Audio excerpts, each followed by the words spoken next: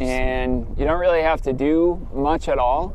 You know, the boat's got to be giving the squids or the squid jigs some action. Gotcha. If we get into them, you'll just feel like a weight on the line.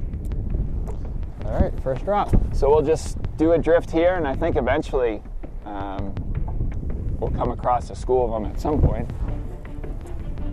Squid lay their eggs by attaching a gelatinous capsule to aquatic vegetation, rocks, and boulders. Squid can be found along the bottom, which is where they lay their eggs, and also where you should be fishing your jig.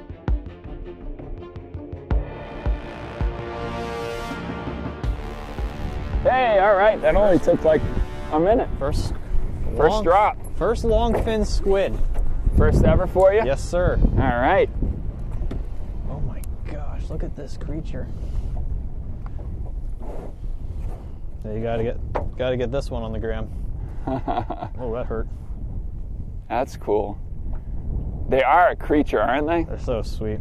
So, this is the long fin squid. It's a cephalopod. As you see there, it's got a nice juicy beak.